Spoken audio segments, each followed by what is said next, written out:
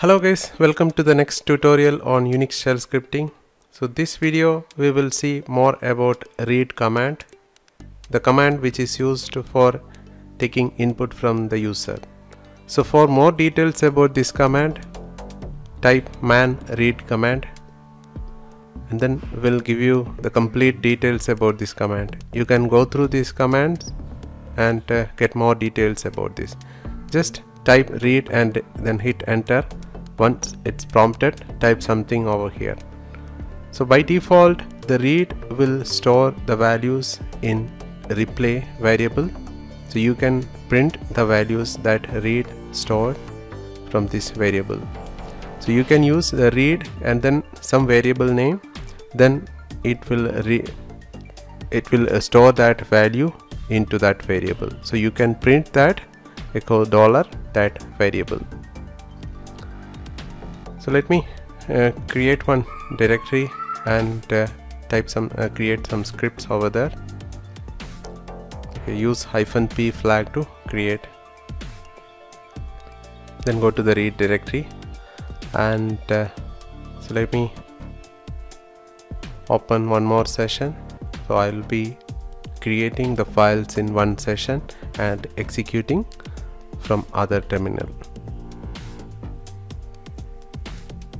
So go to the same directory, so read. So from here create a file test.test1.sh, type the first line sh-bang hash explanation and then path to the bash. Then type read, then -p. You can add that print statement here so that when we execute, so this statement will be prompted. And the values it read will be stored into the variable replay. Okay, so you can print that value in that variable from this echo command and save. So once this is saved, then from the next terminal, let me add this execute permission to this file, chmod +x, then read.test1.sh and then execute. So it's printing this message, enter a string. So you can type some values here, and once the next line, the value entered is $reply. So let me create one more file, test2.sh, then add the first line, then the next I can add the read, then -p, then enter input. So this message will be displayed on the screen, and then type some variable name and let me do echo that variable value. So entered value is $var1. So use dollar so that it will print the value which is stored in this variable var1. Then save that and add execute permission, then execute that script test2.sh.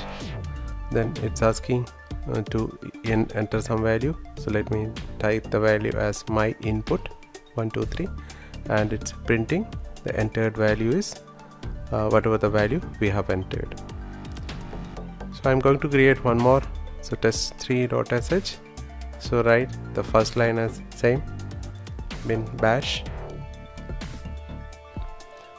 then read -p, then I can add the print message here, enter username and so ending the double quote and add some variable name, that is username.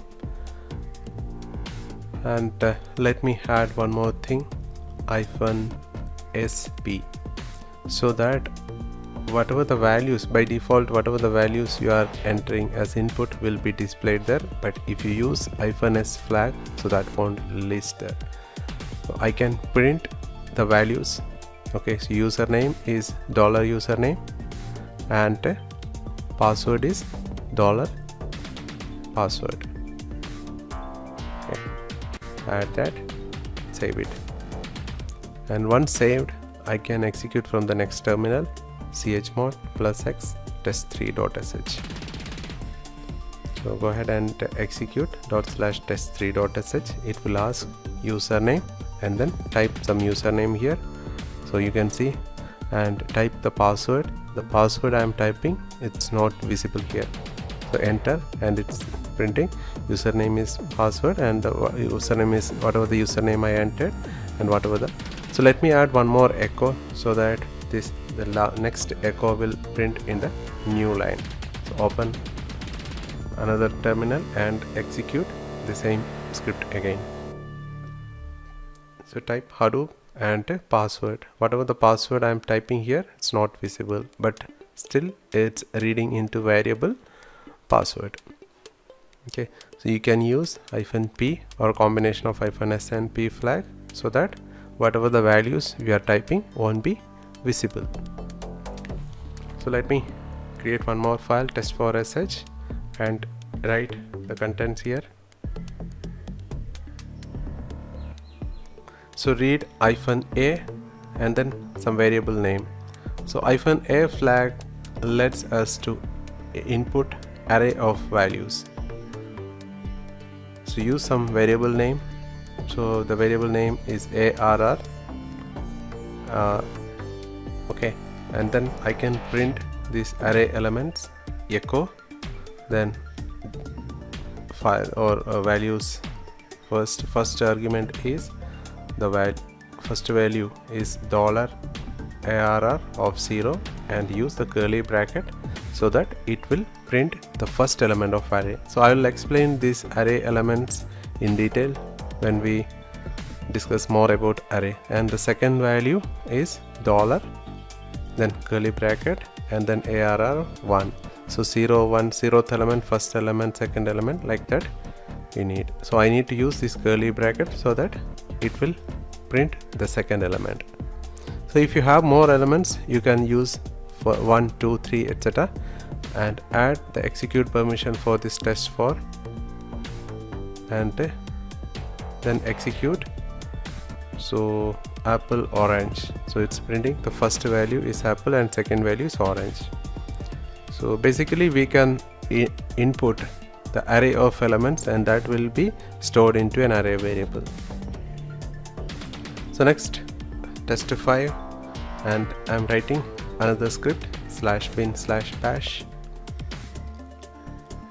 and use read, then -n5. So this restrict the number of lines it read. Okay, enter 5 character. -p is the print statement that we are that will be listed, and so the next is optional. If I'm not adding any parameter, so the value will be in variable replay. So I'm printing that replay here.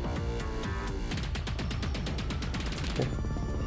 Save it, and if you can type the values here, chmod +x, add execute permission to test5sh, and then execute that script test5.sh, and you can type the values here.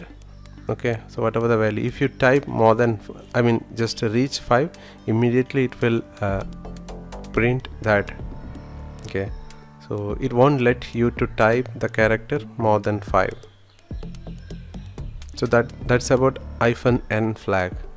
Okay, so I can add something like value entered is $replay, so that it will print. I can add one more echo so that it will print in the next line, and to close this one and save it and execute again. So then type the values 1, 2, 3, 4, 5. Yes, value entered is this one, and here also.